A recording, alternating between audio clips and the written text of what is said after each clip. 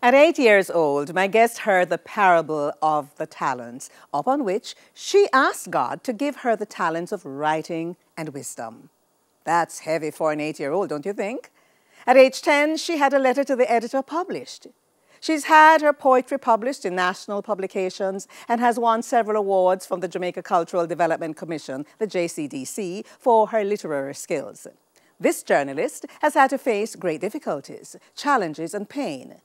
Leaving sixth form because she was too poor, the loss of a son, the diagnosis of autism of another, and having to deal with cancer when it took her loved ones.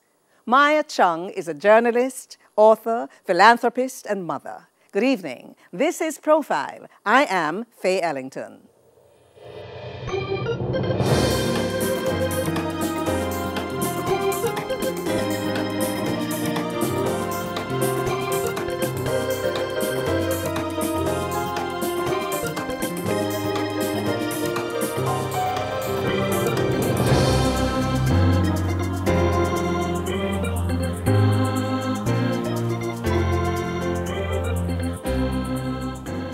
Well, it is such a pleasure to have Maia Chung sitting across from me. I haven't seen her or heard of her in media for a long time. Hello, lady. Hello, You've given up on journalism or what? I would never give up on journalism. I've been absent or out of the spotlight for about 2 years, actually.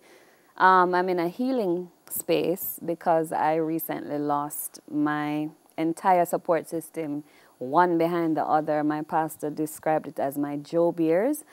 In 2016, after a few years of walking with her through her battle with cancer, lost my mother in 2016. The day my mother died, my father started to bring up blood from a trip from Egypt. Brother called me because he had moved to London, back where he grew up. Died 3 months later. And 1 year, exactly June 2017, my mom's mom died. So my pastor is Reverend Devon Dick, and my church has been behind me, and he said, boy, he was speechless. Don't even ask about me. And he said, these are your Job years. And you became a Christian in 2017. I am a Christian because I define Christian in this particular way. When you travel and you have to fill out a form, right? Yes. What would I put? I would never put anything. I actually became baptized in 2017. You became baptized in 2017. I've always been a Christian. It hasn't been any different because I revered, served, and only believe in God. And I know everybody has their take on religion. That's why we stay away from religion and we stay away from political arguments. The journey has been no different because I have a hashtag on social media and it's real. It's been real since I've had conscious thought. No God, no Maya. The journey, he has been with me because I know that there are people, knowing how close I was to my parents, who actually are quite shocked that I haven't lost my mind.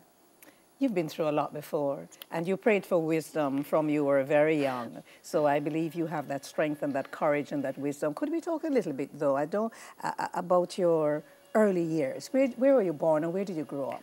I was born at a place called the St. Joseph Hospital. And prior to my mom, who was a career civil servant, getting her house in a place called Simmons Park, which is Waterhouse proper, we lived in the communities of Patrick City, Doheny Park. I was a regular kid. In fact, we hardly had any money, but the money that we did have was for school and for food. And school, primary school, which one was it? I actually went to a